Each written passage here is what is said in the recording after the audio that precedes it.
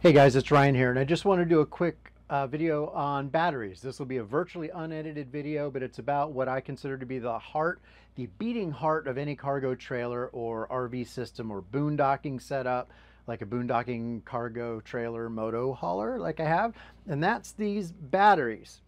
So from China, I ordered 16 CALB batteries, and they're called CALBs because that's the company name. This is for a 24-watt system. So the shipment was 4 boxes, only 3 of them showed up today. So I only have 12 out of my 16 cells. But as you can see on these cells, some of them are sequentially numbered, 117, 18, 19, 20. And I did a voltage check and they are all exact same voltage, which was like 3.29, I think it was. Then I've got another cluster of 4 right here. And then I'm assuming in the other missing box that's supposed to come tomorrow, I will have the 2 numbers that match these or in sequence, and same thing on these. You can see that. So the numbers are out of order right now, but I think it'll all come together tomorrow. But anyway, these 16 cells are going to become clusters of 4. Actually, I should say pairs of cells will be a single cell because I'll run them in parallel, but then I'm doing a serial string and then parallel again.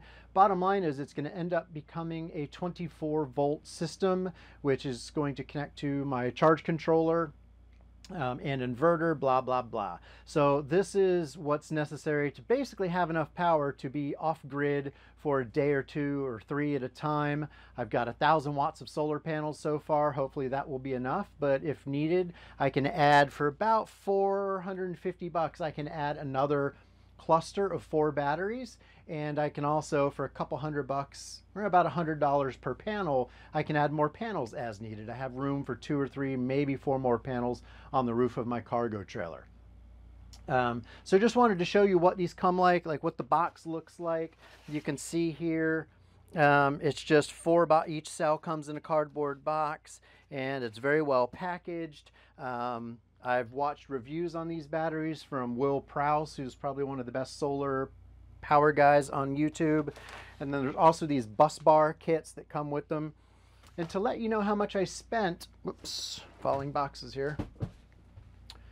I probably spent $1,700 to get the equivalent of 400 amp hours of battery capacity. Now I could have gone, oh, and I actually had to spend like another 300 on 2 BMSs, battery management systems, because you can get a BMS in an all-in-one kit or system like a Battleborn battery, but 100 amp hours for a Battleborn is basically $1,000. I mean, you can find discount codes and get them for like $950. Sorry for any shaking, my arm's getting a little tired. For about $950 per 100 amp hours, I wanted 400 amp hours. That would take me almost to $4,000 just for batteries alone. But by going with these Chinese CALB cells, putting them together myself, learning about balancing and BMSs and doing it all myself, I basically will spend about a grand total of $2,000. So half price, 50% off just to do it yourself, and you become a better expert at solar power stuff. Or at least you'll understand your own rig much better. So I think that's worth doing. So anyways, I just wanted to show you that I got 12 of my cells in. I can't wait to get the other 4. I've got my 2 BMSs that I'm going to use to manage these, and I'm going to go take them out to my cargo trailer to see how they fit in the space.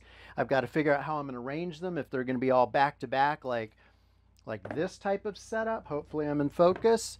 Or if I'm going to have to turn one of them sideways like this to save space, but they're going to be sitting on top of my wheel well. So we'll see. Anyway, just wanted to film that, show you my new batteries, let you know I'm excited to begin building this battery array, because it really is the heart of my solar power system and really is the functional heart of my entire rig. Pretty important stuff, and I've been waiting for 2 months to get these. And aside from the trailer itself, which was $4,300, this, $1,700 worth of batteries has been my single biggest expenditure besides the actual cargo trailer. So that's pretty important. So that's why I made this video. Just wanted to share my excitement about these batteries. So very quickly, just wanted to show you my batteries on the wheel well. So I've only got 12 of the 16, but essentially they work in clusters of 4, or at least in my mind they do, like this.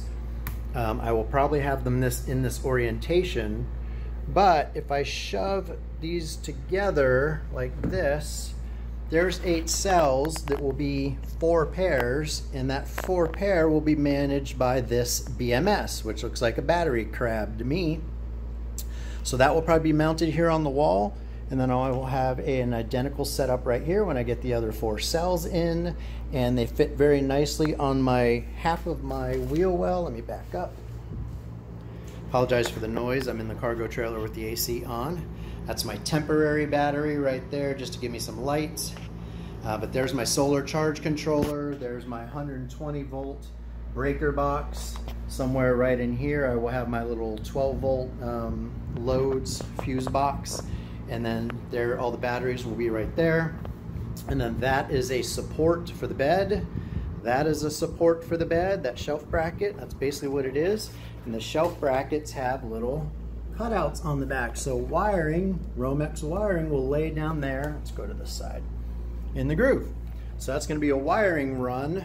So all the lines for the whole cargo trailer will come in, come down to that spot, come towards the battery, the solar area, the utility closet, and will be hidden by what eventually will be a bed that will rest on those supports. And so everything will be hidden and under the bed, and I may enclose it, I may not, we'll see, but that's essentially my utility closet right there at the back driver's side corner of the cargo trailer.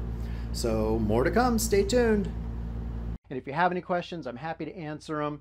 And I'm definitely going to film and document me building out my solar array, because you may find that helpful. So thanks for watching. I'll talk to you soon. Leave your comments, smash the like button, and please subscribe so you can see all the build videos. Thanks. Bye.